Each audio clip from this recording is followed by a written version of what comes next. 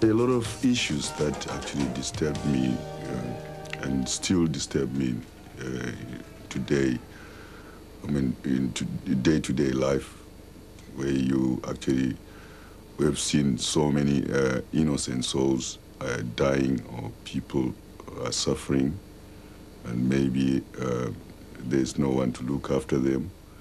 As you very well know that in our country, it's now the 10th year of our independence, and though Zimbabwe is independent, we still have, people suffering, people, still sleeping in the streets, and it's a worldwide problem anyway. We've been moving, we have been seeing other places, big cities like, the New York, London, well, everywhere we have seen this problem, and it seems that, the leaders of today don't want to address that issue. But how much can music influence political change? Well, as you know, music of today is like, it's the voice of those who cannot speak for themselves, and it is like, their voice. They speak through the music, and we actually speak for them when we write these songs.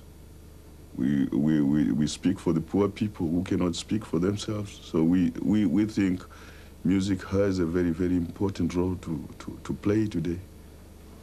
You've even spent some time in prison because of your forthrightness, haven't you? Oh yeah, I spent quite some time, behind bars because of the type of music that I'm doing today.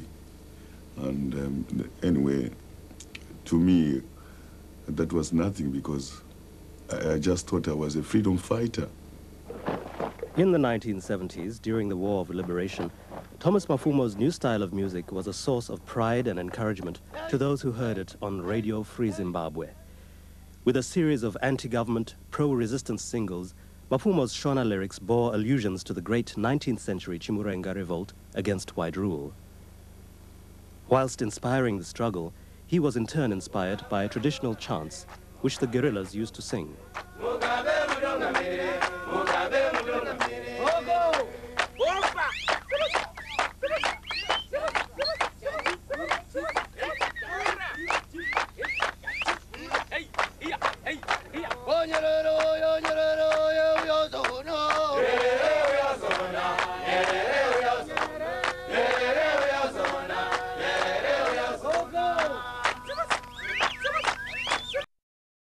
I'm very, very proud of what I've actually achieved, because most of these youngsters who are playing African music today didn't have their own music.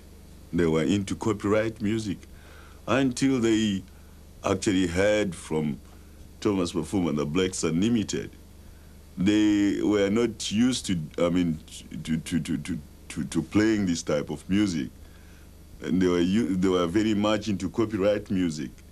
They were playing soul music, all Western styles, jazz, whatnot. But when I started doing, African music, everyone stopped, and well, they started following in the same steps. And today we have so many bands trying to play their own type of music, but which is African, and that pleases me a lot. We met the four brothers and they said that they knew you well and you'd influenced them. Of course, one of them is my uncle. He's a brother to my mother. So he actually knows about me and how I grew up. He used to teach me everything. Even when I started playing, he's the one who taught me how to play drums. So from there, after playing drums, he taught me how to sing.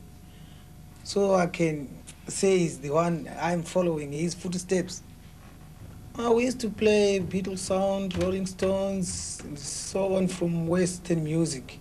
Because that time, people back home didn't appreciate their own music. I don't know what was causing that. So they started appreciating their own music after independence. Makorokoto means congratulations, just because we were just congratulating our freedom fighters for getting independence for us.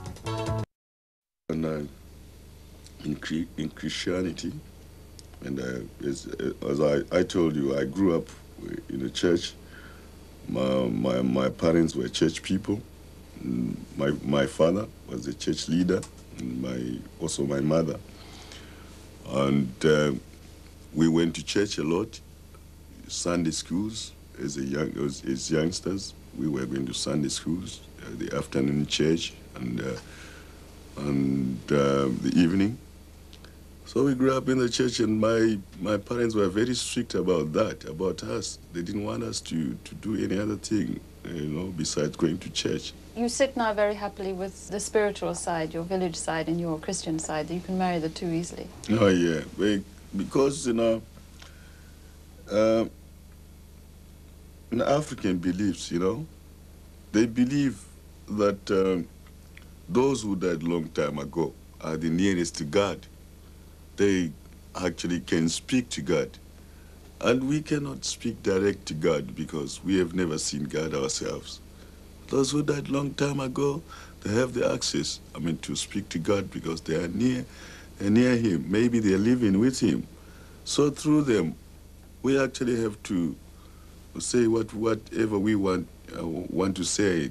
If we want to communicate with our own God, we have to consult those who died long time ago, who are living in the world of spirits, and tell them exactly what messages we want them to convey to God.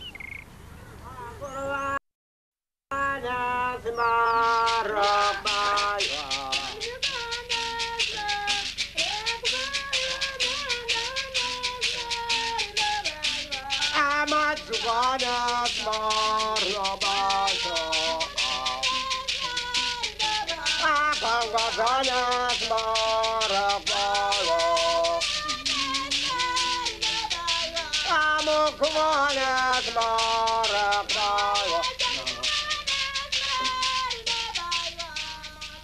I have a very strong spiritual side. You know, when I come overseas here, when I'm touring, I don't just get on the plane. I don't do that. I have to go to the country to consult my elders that I'm going out, and they have the last word. And they always, sit down with me, tell me how to go about things. And they also have to talk to our ancestors that today your child is going out and you have to look after him. It is only you who have the powers to look after him. You are in the world of spirits. You can look after your son. So there he goes.